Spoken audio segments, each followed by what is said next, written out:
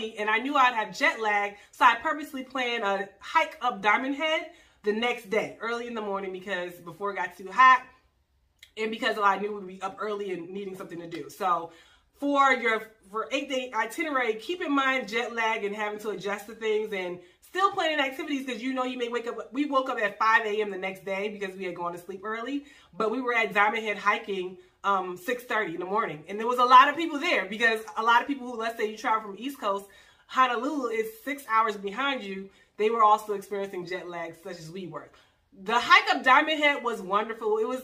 It's a moderate level of skill, but when you get to the top, you are highly rewarded by the view. It's a 360 view of the Pacific Ocean, the beach shores, the Honolulu skyline.